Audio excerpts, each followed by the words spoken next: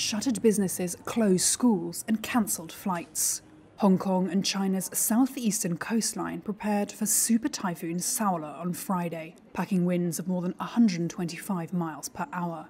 Issuing their highest typhoon alert, Chinese authorities have warned that Soala could rate among the 5 strongest to hit the southern province since 1949. Hong Kong officials have further warned of storm surges 10 feet higher than the normal tide. The super typhoon is expected to skirt within 60 miles of Hong Kong. I'm very worried because the news and the Hong Kong Observatory have both reported that this typhoon is a super typhoon. And after seeing the typhoon's path map online, we can see that the eye of the typhoon will pass very close to Hong Kong.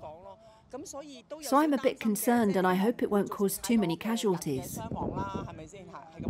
No, I don't have any particular emotions, and I haven't made any special preparations. Typhoons occur every year in Hong Kong, so maybe this one is just larger than usual.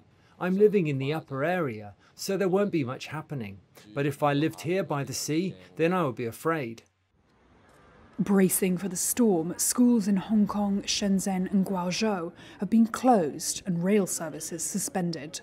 While in Shenzhen, a city of more than 17 million, businesses and financial markets were suspended from Friday afternoon. Soala is one of 3 tropical cyclones to form in the northwest Pacific Ocean and South China Sea.